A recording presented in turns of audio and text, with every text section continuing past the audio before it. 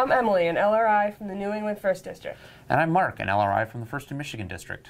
The electronics are a super critical part of your robot, and inspectors are there to help ensure that the electronics are done correctly and safely. Teams, check out the How Do I Keep My Robot Running video from our friends at Andy Mark for best practices. Let's start with the battery. All batteries must meet the specifications in R601.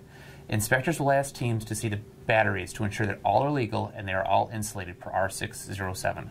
The battery must be attached securely to the robot per R606. Let's talk about the main breaker next. The main breaker is the on-off switch of your robot. It is critical that it is placed such that it can be safely accessed to turn off the robot if needed. Check out R612 for additional details. Next up is wiring. Inspectors will check the size and color of all wiring and ensure it is appropriate for the circuit breaker used. To facilitate this, teams must make sure that their power distribution device can be made visible for inspection. Moving on to the robot radio, which your robot uses to communicate with the field. Inspectors will ensure the radio is the correct model and wired appropriately to stay powered throughout the match. A similar check will be done for the Robo Rio per R615. Whether or not you're using CAN for motor controllers, inspectors will check that there's a connection between the Rio and the power distribution device to report current measurements to FMS.